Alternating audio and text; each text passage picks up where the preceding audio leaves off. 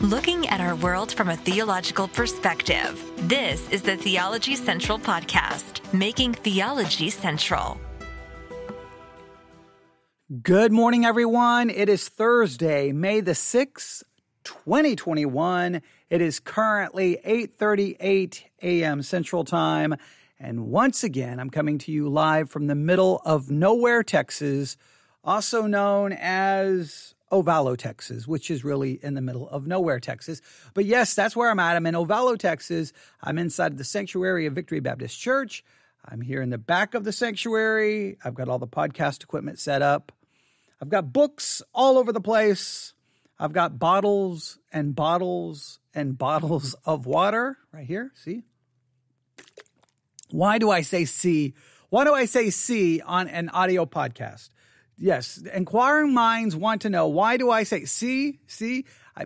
Probably because I'm used to standing behind a pulpit speaking to actual people who are sitting in front of me. So I do that all the time in my podcast. I'll be like I'm going to show you this, and I'll have my iPad, and I'm literally like I'm holding it up to the microphone. Like, look, see? And you can't see. So I know some people say, well, why don't you do a video podcast?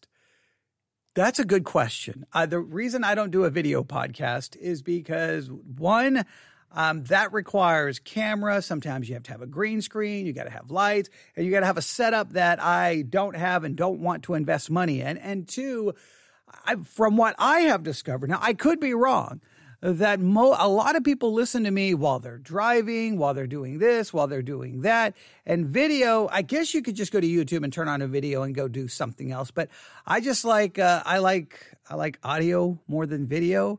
I just do. And I just think with an audio podcast, and you can just send that everywhere to every podcasting site that's not video. And I don't know. I just think it works better. Now, sometimes I wish I could show you something, but most of the time I think I try my best to paint a picture with my words. Okay, maybe I'm not very good at that, but I try. So good morning, good afternoon, good evening, wherever you are, however you may be listening.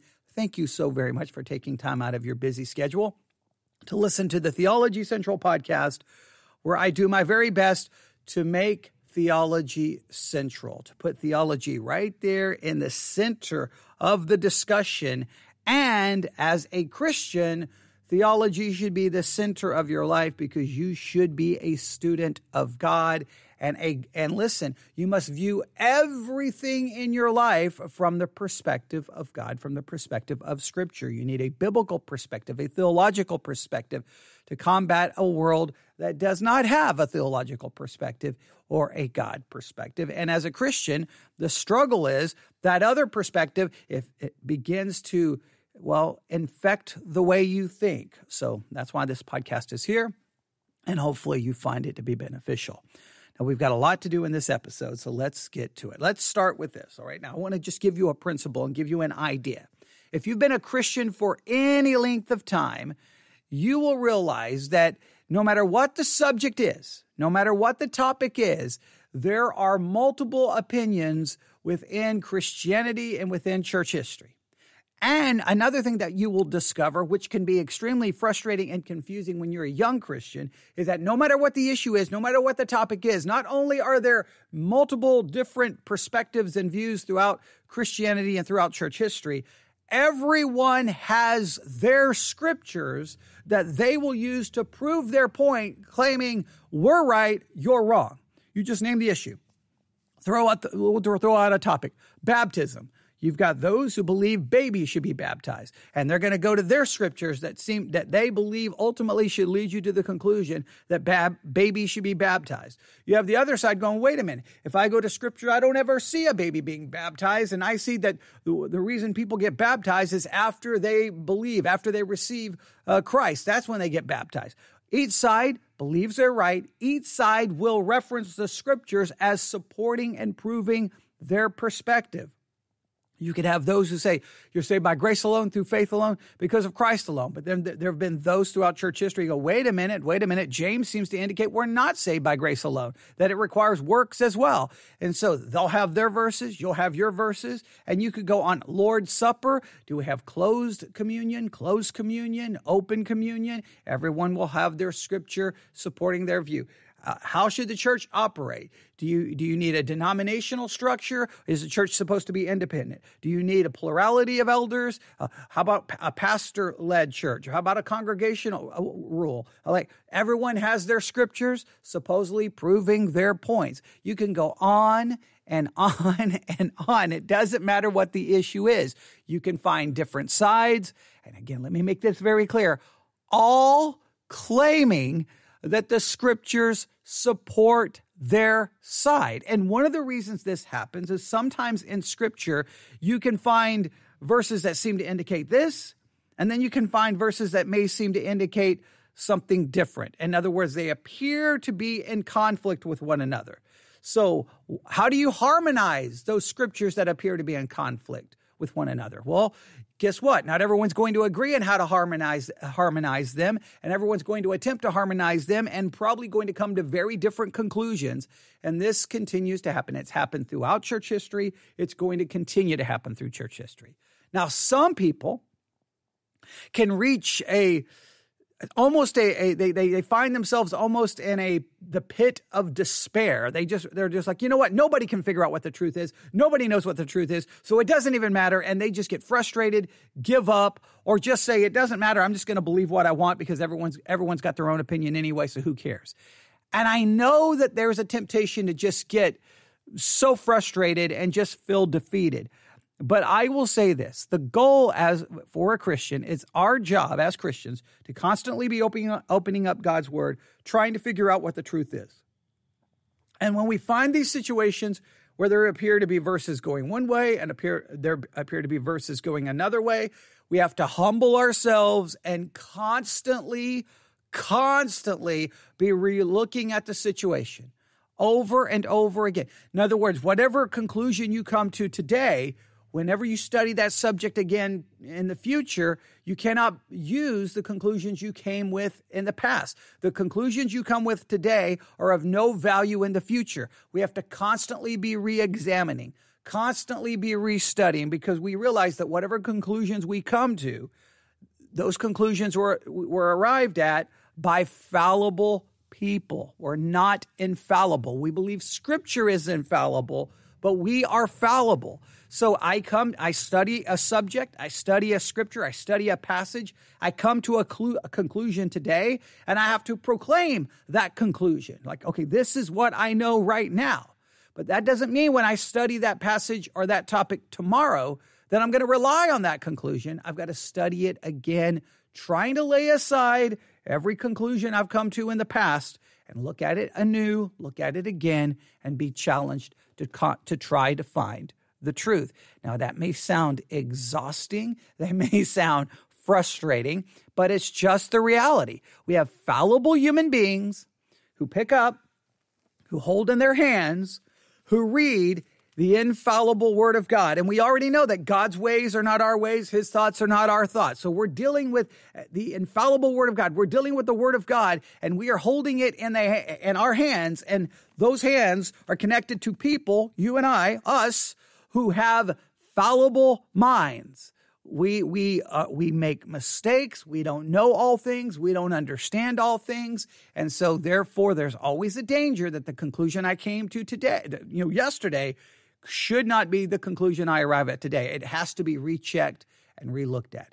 And that means there's constant, I think in some ways a Christian is constant in a state of flux, trying to find truth, realizing that maybe a past position was wrong, and you move forward. And I know that sounds like you're being tossed to and fro with every wind of doctrine. I know what that sounds that way. I think the point is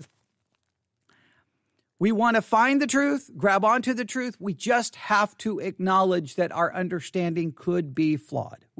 If we don't acknowledge that, then we become arrogant And I think at that point we become blind of ever truly finding the truth because we think that we already have it all. So I think you don't want to be tossed to and fro with every wind of doctrine, but you want to constantly be checking the doctrine that you have studied in the past and you want to re-examine what you have believed to see if it needs to be changed, modified, or completely rejected. So it's. I know people don't like this, but it's just the reality. It's just the way it is. And there is one subject I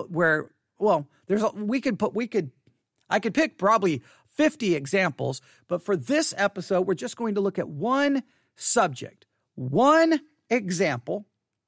We're going to look at 4 views attached to this topic, and then I'm going to give some books away.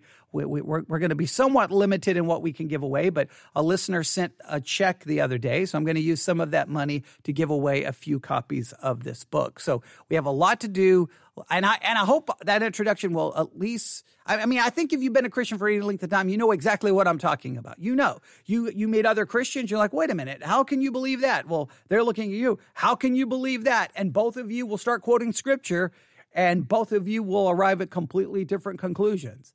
That is frustrating. It has bothered me my whole Christian life.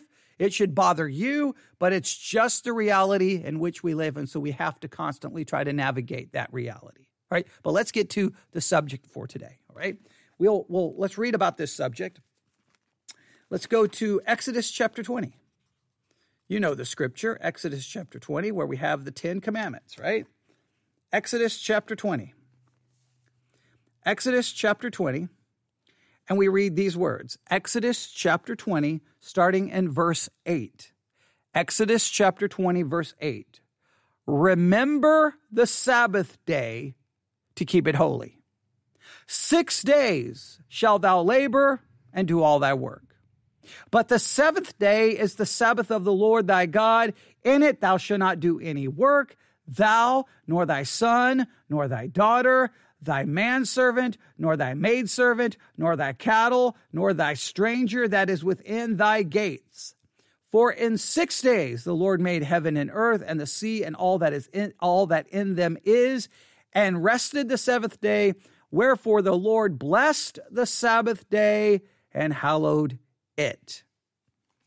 Stop right there. All right. Now, that's Exodus chapter 20. This is the idea of remember the Sabbath, keep the Sabbath. And this brings up the subject of the Sabbath day. Now, you know, throughout history, there are those who believe the Sabbath is on Saturday, and it still must be followed, and it still must be obeyed. But you look around and at the world of Christianity, and clearly the majority don't hold to that view. They believe Sunday is the day we worship, and that it's not a Sabbath, and we don't treat it as a Sabbath, and that we're not bound by those rules that were just kind of hinted at there in Exodus chapter 20. And then there's obviously we can go to other parts of the Old Testament to talk about the restrictions and the rules on the Sabbath day. So there are those who say, no, the Sabbath is still in effect. It's on Saturday. There's some who say, no, the Sabbath is still in effect, but it's on Sunday. And there are those who go, no, Sunday is the day of worship, and we're not under any Sabbath rules. But that introduced the subject, you know. In fact, let me just go back to it and read it again. Exodus chapter 20. I don't want to say it incorrectly. Remember the Sabbath day to keep it holy. Remember the Sabbath day to keep it holy. Now, some will say, so the one commandment that says to remember something is the commandment everyone forgets. I understand that, and it is somewhat ironic that the commandment here, remember the Sabbath day to keep it holy, is the one commandment that a lot of people say it no longer is binding, and in a sense we can forget it. So how should we understand that? So you got Exodus chapter 20. You start reading in the Old Testament. You hear discussions about the Sabbath, discussions about the Sabbath, discussions about the Sabbath. You know, this is the punishment, this is the punishment. And you start reading all about that. And then you get to Colossians chapter 2. You get to Colossians chapter 2. Colossians chapter 2, and we read these words. Colossians chapter 2, verse 16. Now we're in the New Testament. Paul writing to a New Testament church. And what does he tell the church at Colossae? What does he tell them? Colossians 2, verse 16. Let no man therefore judge you in meat or drink, there's the dietary laws, or in respect of a holy day, or of the new moon, nor of the Sabbath days. Now, some will argue Colossians 2:16 has nothing to do with the Sabbath. It has something to do with all those additional days and all of those other additional feast days and holy days and dietary laws. That what Paul here is not referring to the Sabbath, he's referring to those others. And others will say, wait a minute, no, Colossians 2 is telling me you can't judge me on which day. You can't place me under some bondage to go back to the Old Testament Sabbath. Paul here, under the inspiration of the Holy Spirit, is saying, no man can judge me according to that. Why? Verse 17, which are a shadow of things to come, but the body is of Christ. Those things were picturing something that was to come. The fulfillment has come, so no longer we're not binding under that. Others will say, no, that's not referring to the Sabbath. That's referring to those others. So some will go to Exodus 20. Some will go to Colossians 2. Both will go to their scriptures. And I could add scripture and scripture and scripture upon this. And you could listen to two people argue. You could take a piece of paper.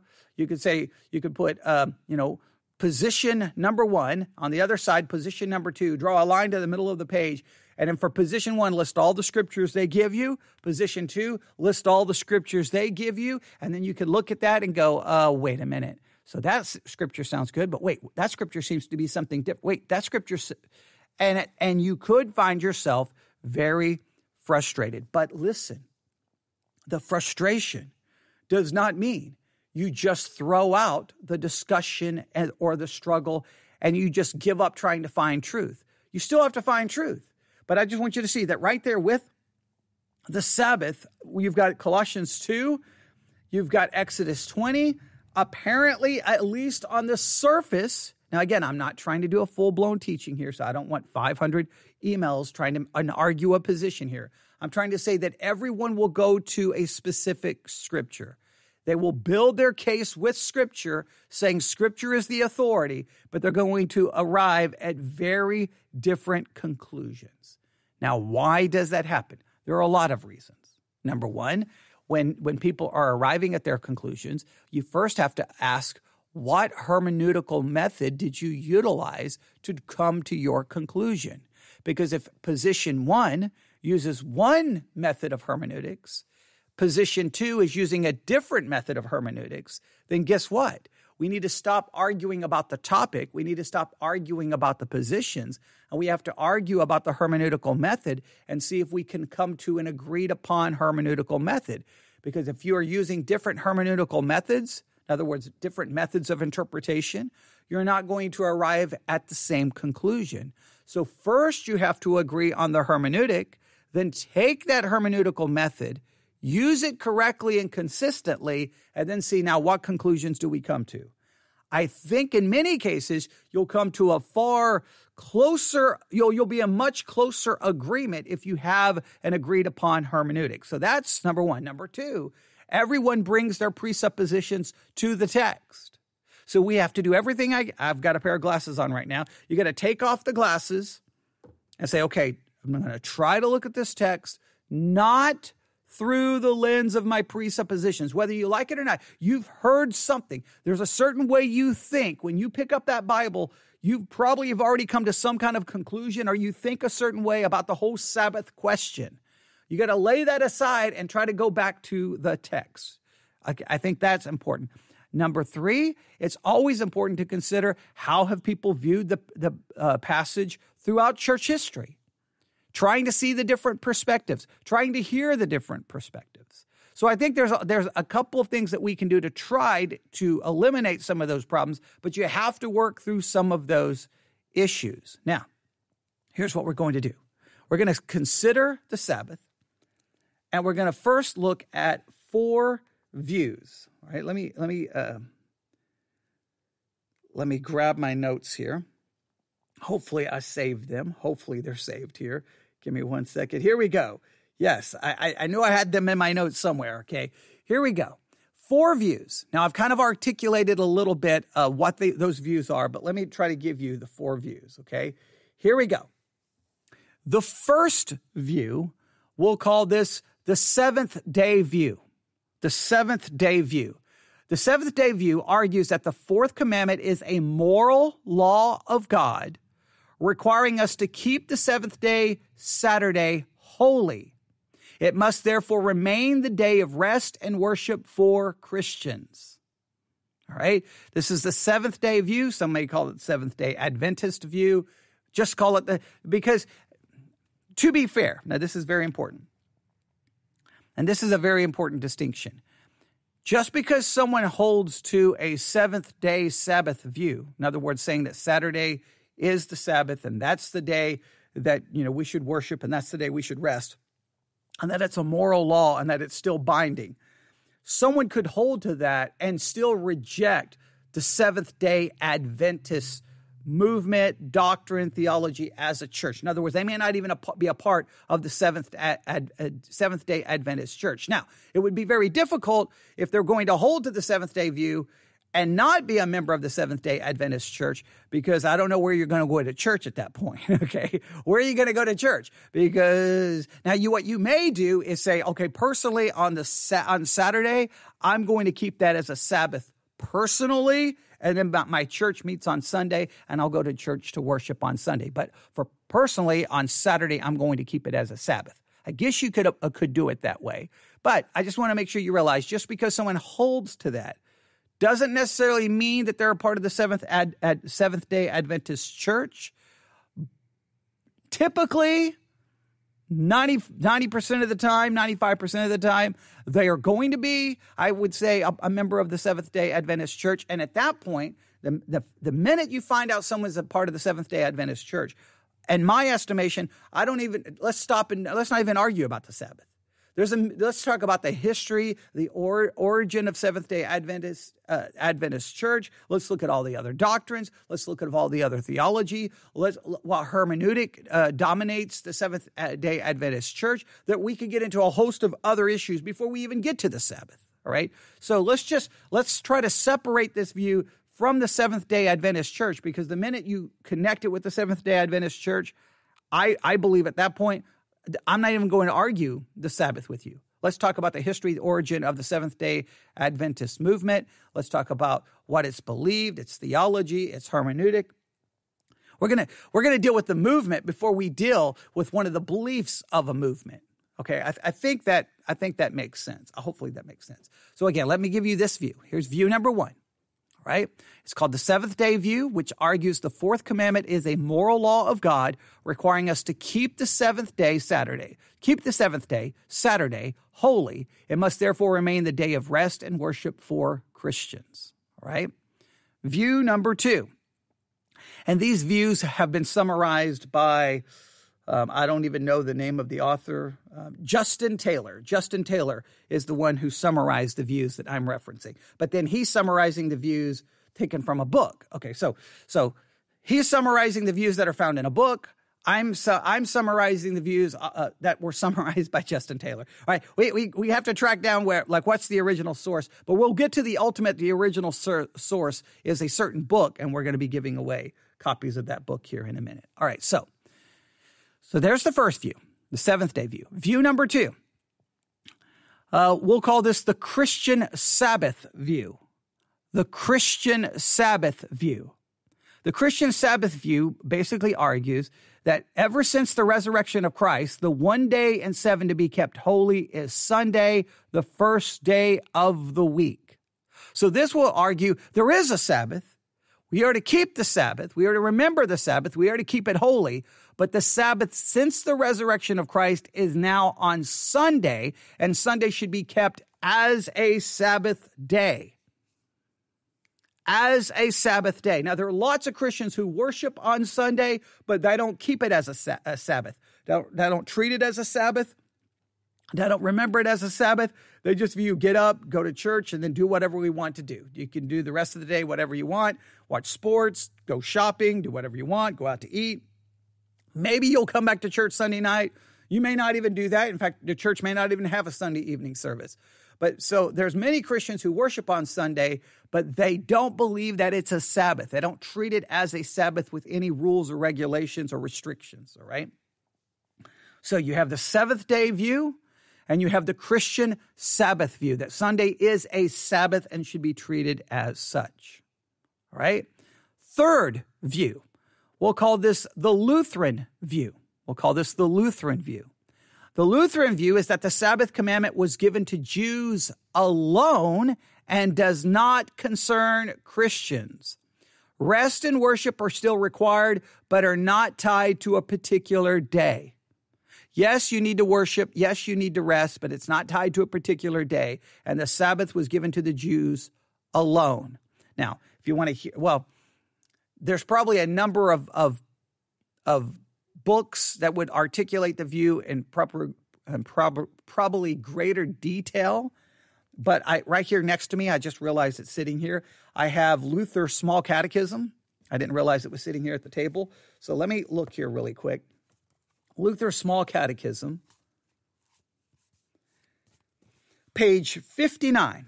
Page 59. This is a section where Luther is breaking down the Ten Commandments. All right? And I'll just show you how Luther handles this, because this is the Lutheran view takes kind of what Luther did here, and then, of course, it's built upon. Now, Luther I probably wrote more about the Sabbath than obviously he's going to articulate here in his Small Catechism, and you can probably look up Martin Luther on the Sabbath and find out his views here. But here's how it's detailed, or how it's taught in the Catechism. Third commandment, God's word. Remember the Sabbath day, keep it holy. Thou shalt sanctify the holy day. What does this mean? We should fear and love God, that we may not despise preaching and his word, but hold it sacred and gladly hear and learn it. So his understanding of the commandment is simply that you need to fear and love God, and you should not despise the preaching of God's word, and you should hold it sacred, and you should gladly hear it and learn from it. That's all he does with it. But what does he go on to say? Okay, here we go. Here's the next question. Does God require that we Christians of the New Testament observe the Sabbath, Saturday, and other holy days of the Old Testament?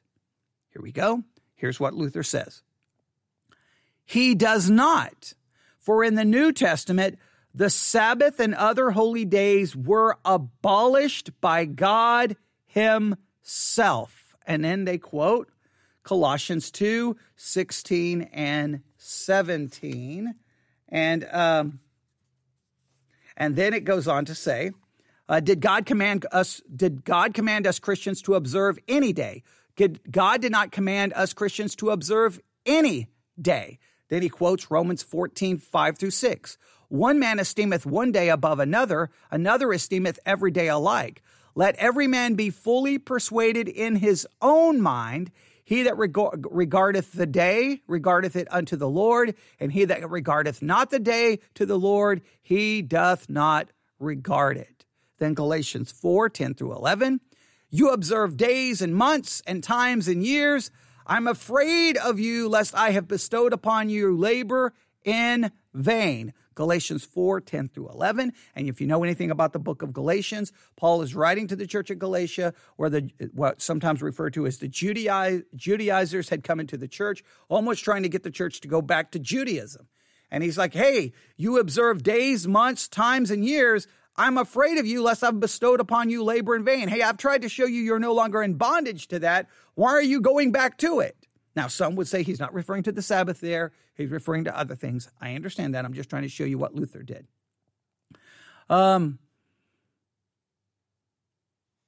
Okay, yeah. There we go. And then he continues on, but that's the basic argument. So that's the third view. We'll call that the Lutheran view, or Luther's view. And it basically says that the Sabbath was given to the Jews alone and does not concern Christians. Yes, we are to rest and worship. It's still required, but it's not tied to any particular day. Okay, now that raises all kinds of questions about Sunday and how should we do things. All right, so let's go through these views again. Number one, the seventh day view, which says that the commandment is a moral law of God requiring us to keep Saturday as holy, and it must remain the day of rest and worship for Christians. It's a Sabbath day, treated as a Sabbath. Then you've got the Christian Sabbath view that no, the Sabbath rules are still in effect, but they fall on a Sunday, and therefore Sunday should be restricted, and you can only do this, and you can't do this, and you can only do this, and you can't do this, and that those rules are still binding. The Lutheran view, that was just for the Jews, not for us. The New Testament, God abolishes it. We're not bound by it anymore, right? And then you have the fourth view, which is known as the fulfillment view. The fulfillment view is this: Christ has brought the true Sabbath rest into the present. Sabbath commands of the Old Testament are no longer binding on believers. That yes, there is a Sabbath. And when you are in Christ, you are experiencing that Sabbath. You're living that Sabbath out in Christ. He is our Sabbath rest.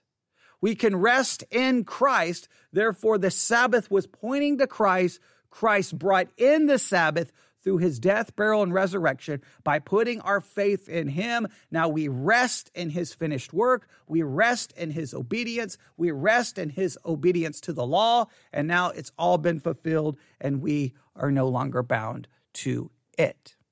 All right? That's the Christ fulfillment view. All right?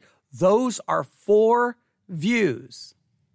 I'm not telling you which one is right. I'm not here to tell you which one is wrong.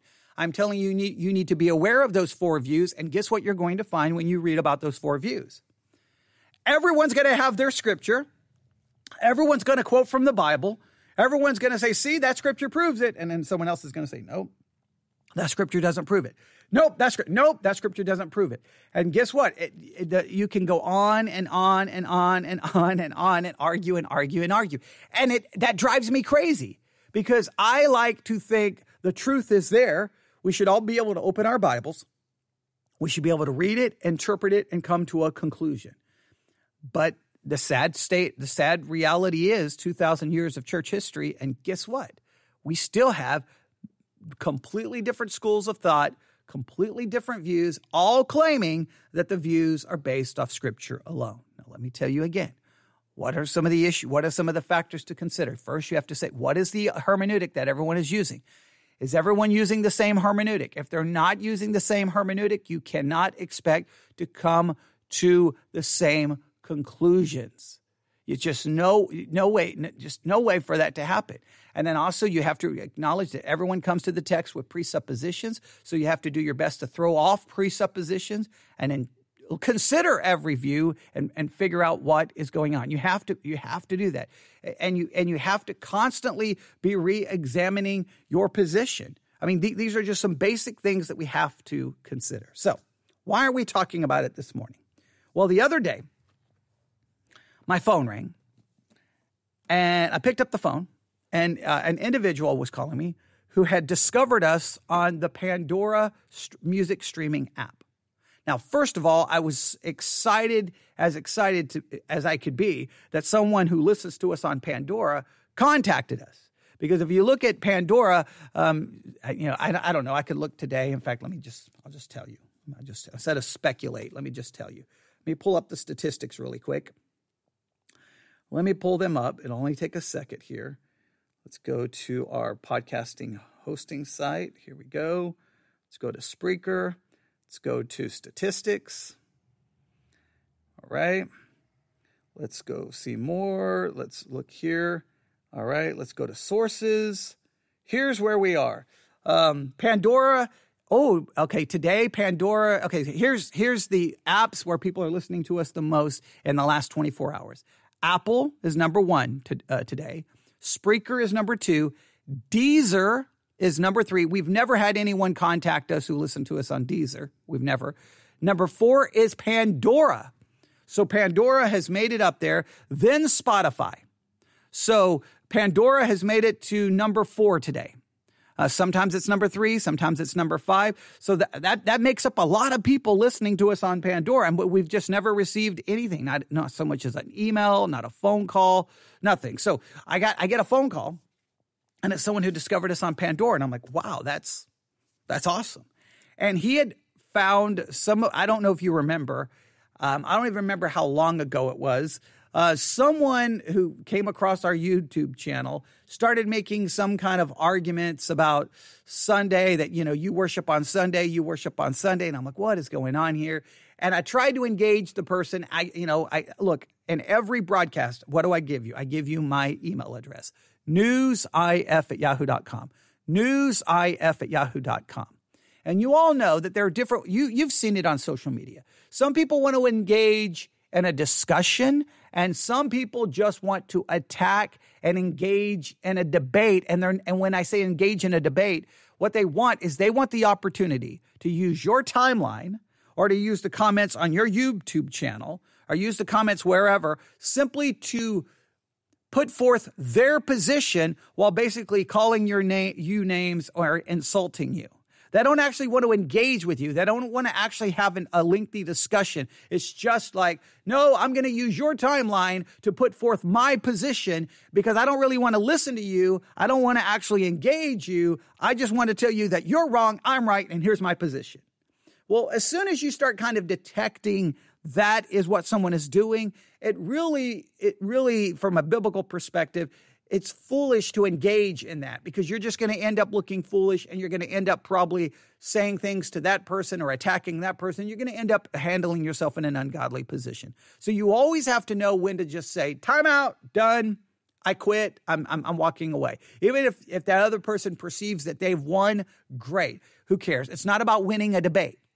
See, once you get into a discussion and it becomes about winning a debate, I believe you've already lost. Because winning a debate is about who can, I can ask this question, I can ask this question, I can make this argument to try to catch you, to try to trip you up, I'm asking questions to lead you into a trap so that I can say, gotcha. And once that starts, then the pursuit of truth is gone. Now you've already taken a side and all you want to do is win your argument. All you want to do is win. And as soon as that happens, you've got to just realize it's time to walk away. It's just, you're not going to accomplish anything. But someone on YouTube was kind of doing this. And so I came to the church. I think I did maybe we did 2 sermons, maybe 3 sermons that were kind of an impromptu on the spot. Hey, this person's attacking us for worshiping on Sunday, that we're part of the great, conspiracy of the Roman Catholic Church to abandon the Sabbath and all of those kind of accusations. And I was like, okay, I think this person is Seventh-day Adventist. The person would never really acknowledge whether they were or weren't, but it became pretty obvious. And so that they didn't really want to discuss it. So what did I do? I perceived that they were Seventh-day Adventists. So I started with kind of the history of the Seventh-day Adventist Church, going, look, this church has got multiple problems before we even get to the Sabbath. And then I did just kind of a brief, quick overview of some basic Sabbath issues and questions. Wasn't meant to be a full in-depth teaching, but we did a little bit of work just to bring the subject up. And part of me wanted to just get the answer out there so I could stop going back and forth with the person. Now, the person basically just walked away and, never contacted me by email, never wanted to have a meaningful discussion. So, but, those messages are out there, and I'm assuming they're on Pandora. So this individual found at least one of those messages, some of those messages. I don't remember how many he found. I don't remember all the details. But he contacted me. Now, I think when he originally contacted me, I think maybe he originally contacted me possibly to try to maybe more like he wanted to tell me where I was wrong. But it only took like a minute or two, and it turned into a very cordial, respectful conversation. He shared a lot of very important thoughts and perspectives. He definitely holds to the Sabbath being on Saturday. He didn't tell me all the rules that go with it, how binding the rules are. Let's say if you have someone in your church and they don't follow the Sabbath rule correctly, is that grounds for church discipline? Because in the Old Testament, you would be killed for it. So obviously, we're not going to kill someone in the New Testament. So, but are they excommunicated for not following the Sabbath, or are they? How many warnings do they get? Like we didn't get into a lot of those very specifics, but he clearly held to a Sabbath Saturday. Well, obviously, I don't hold to a Sabbath Saturday. Obviously, our church meets on Sunday. But as I've always said, when you call me or bring up a different perspective, I immediately start thinking about it, right? I start thinking about it. And so we may try to come back and do some more work on this subject. But in the meantime, one thing I wanted to do is try to find out try to remind myself of the basic views throughout church history. That's why I just gave them to you. Try to remind myself that the issue may be a hermeneutical one more than it is a Sabbath one. In other words, you got to find out what the hermeneutics that are being used, which hermeneutical method is being used before you can even come to that conclusion.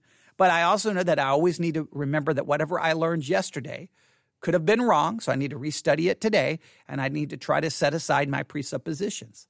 So I just started doing a little bit of research, started working, okay, maybe I'll do a little bit of this, read a little bit of this, and I came across two important books. Those books have been added to the Theology Central Book Club. Now, if you want to join the Theology Central Book Club, it's absolutely free. You don't have to purchase anything, and I don't get any money. Just go to theologycentral.net. Look at the drop-down menu. You'll see right there in the menu, Theology Central Book Club. Click on that. It will take you to the link that will take you to the Theology Central Book Club. Why would you join? Because whenever I'm reading a book, whether I agree with a book or disagree with a book, if I think it's interesting, I will suggest it. You get notified, a new book has been suggested, and you can look at it. You don't have to buy it. You don't have to buy it through Amazon. You don't have to do anything, but at least it's another way to communicate with you of what books I'm looking at, what books I'm reading, what books I'm hearing something about. I think they're interesting, and then I put them there. Doesn't mean I agree with every book that is suggested. No way, shape, or form. I trust that you are an adult and that you are smart, and that you can read the books and make determinations of what you think or whether you agree or disagree. And as always, I'm available 24 hours a day, 7 days a week. Just email me, newsif@yahoo.com, newsif@yahoo.com. And then I'll go, okay, that's an interesting question about that book.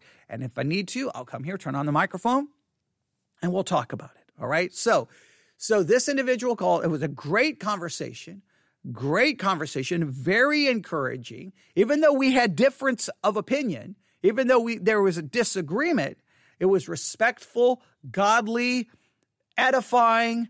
I think it was beneficial. It was encouraging to me. I hope it was beneficial and encouraging to the person who was listening.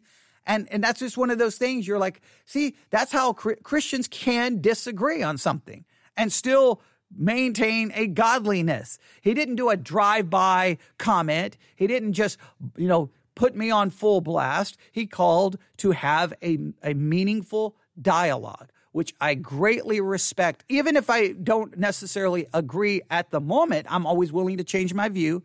Anyone who knows me knows that I'm willing to change my view. I've changed my view on a lot of things in my Christian life. You've been listening over the last few years, moving away from more of a lordship view because I began to reject certain aspects of it. You've witnessed some of those changes in real time. I tended to be more amillennial. I'm kind of moving away from an amillennial position. So you've noticed some of those changes because I know that whatever I believe, I'm fallible. So I'm constantly re-examining. So what I wanted to do is I wanted to get do a little bit of research, and I came across two important books. Now, one book, many argues the seventh-day view is better explained, or how would I say this? Some would argue that in one of the books, the seventh-day view really is the one that makes the most sense in that book. So I wanted to get a book that some people say the seventh-day view, it kind of wins the argument in this book, and then get a book where others go, no, the seventh-day argument is kind of defeated in this book. So I wanted to bring two books that gives a lot of history, a lot of different perspectives, and that there are some say the seventh-day argument wins and some say the seventh-day argument doesn't win, and just bring all of that together and do a book giveaway. Now, here is the issue. First and foremost, these books are expensive. So I cannot give away that many, but I can give away some because one of our listeners just sent me a check the other day, and so I'm going to use that to try to benefit and bless some other people. So first of all, here I'm going to give you the name of the books. Let me pull them up really quick. All right. The first one I'm going to click on it. Here we go. The first one is called Perspectives on the Sabbath, 4 Views. Perspectives on the Sabbath, 4 Views. Those 4 views that I gave you, well, I was reading someone's summary of the 4 views, and those 4 views are then laid out in this book. And please note, this book is 400 pages.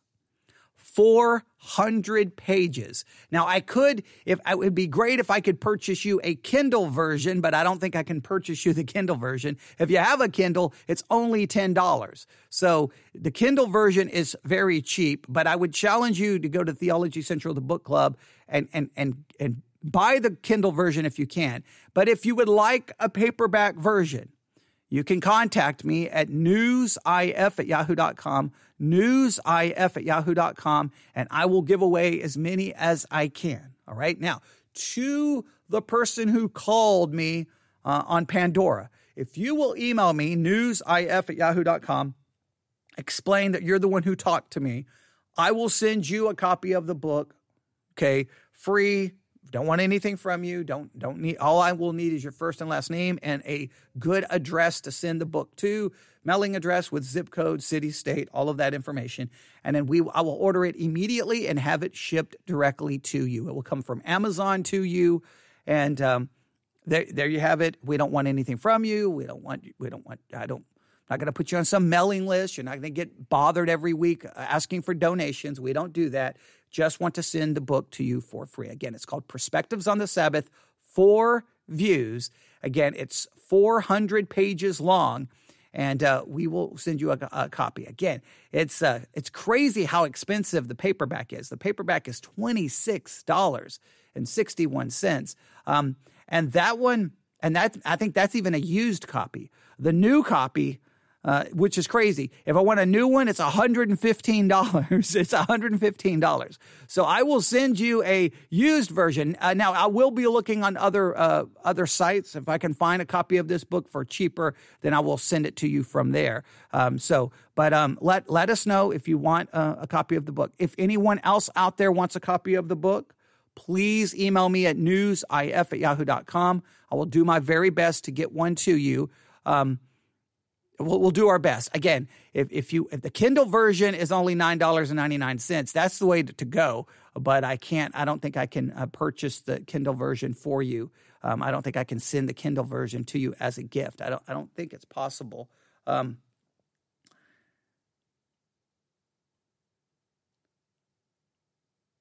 Maybe I can. See here. Give me a second. I'm looking. Oh, I can. All right. So I can send you a Kindle version. All right. I can. So if you want a Kindle version, I can send this directly to you. I'll need your email. I just need your email, and it will send you a link to it. I don't know how it works for your Kindle. I don't know. But even if you don't have a Kindle, if you have the Kindle app, you can download the Kindle app for your tablet or phone, and you could read it that way. So I could send that. I could do that as well. So if you want a Kindle version, in fact, that's what we'll do. Well, if you want the Kindle version, again, for your app, just email me at newsif@yahoo.com. Say, I would like the Kindle version of Perspectives on the Sabbath. I will send that to you. And there you go. And that's because it's only $10, and we can give away more that way. The paperback, it's almost $30, and that's for a used copy. Again, a new copy is $115. Clearly, I can't give away a new copy, all right? So that's one thing we can do. Bottom line is, if you want Perspectives on the Sabbath 4 Views, email me at newsif@yahoo.com, and I will find a way to try to get you a copy of the book, all right? There you go. So that's called Perspectives on the Sabbath. Now, I'm going to go back to our book club. There's one other book, and this one is 444 pages. This one is called From Sabbath to Lord's Day, a Biblical, Historical, and Theological Investigation. From Sabbath to Lord's Day, a Biblical, Historical, and Theological Investigation.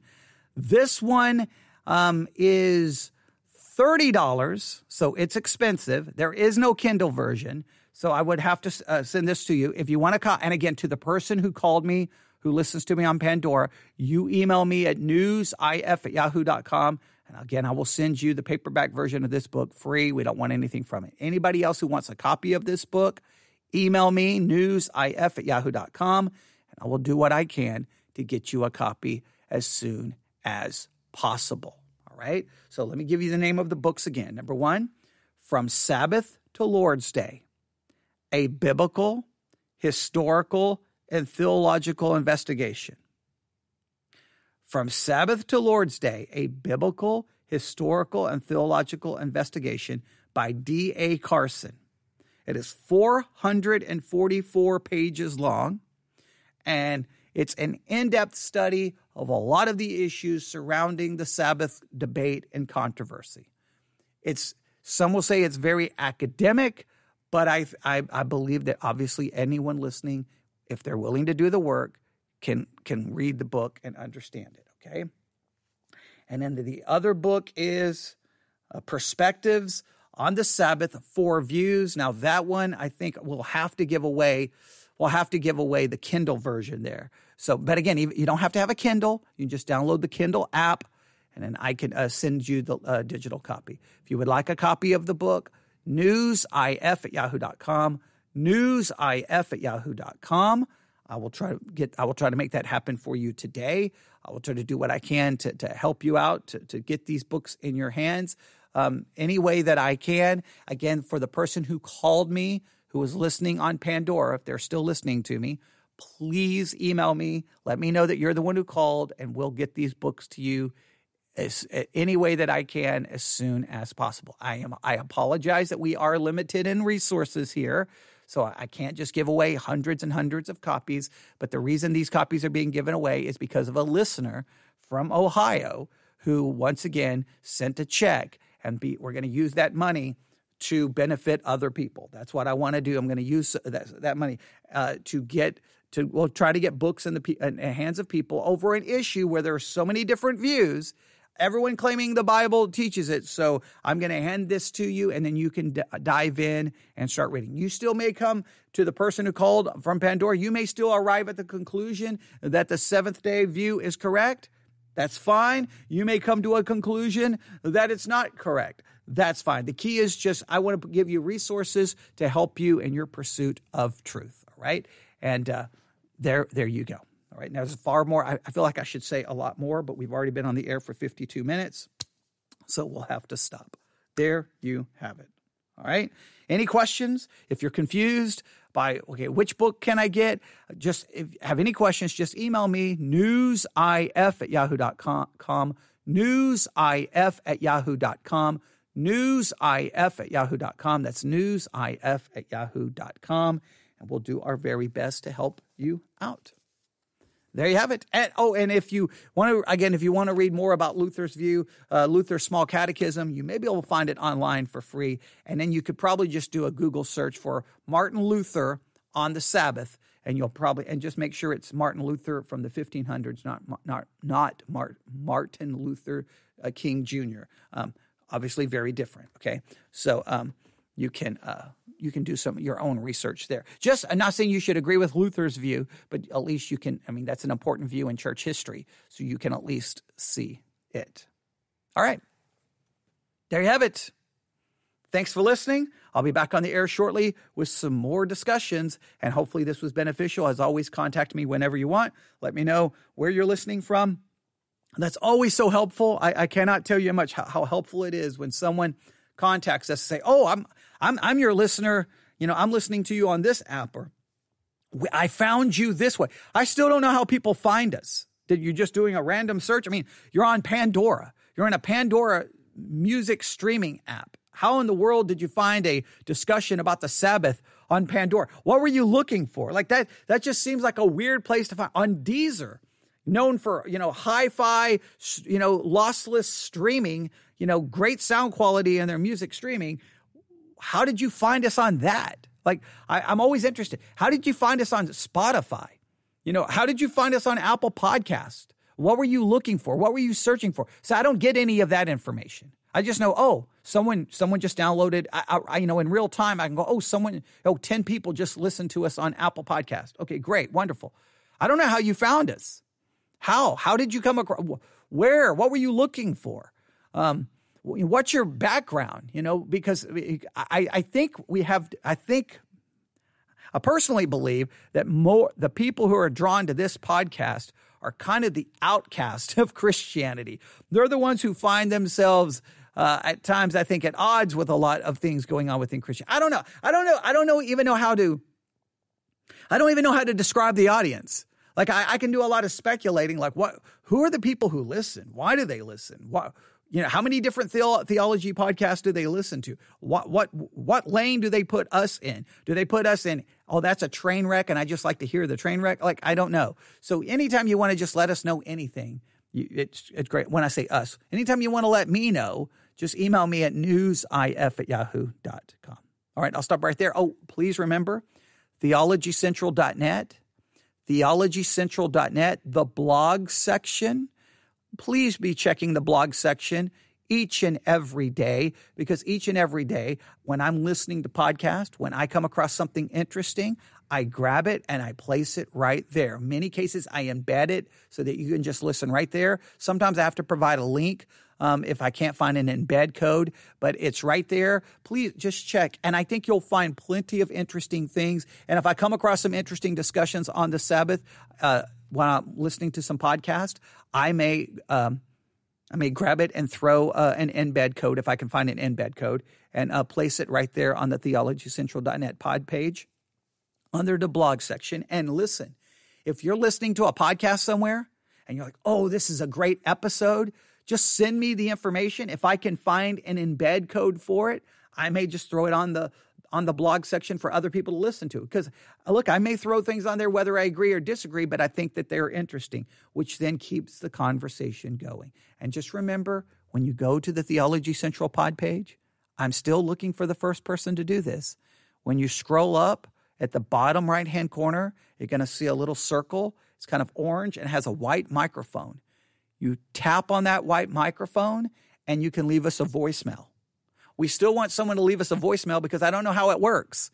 So it's a new feature. We want to see if it works. So leave us a voicemail. And of course, you can leave us a 5-star rating and a review right there as well. Okay, I'll stop. Everyone have a great day. Thanks for listening. God bless.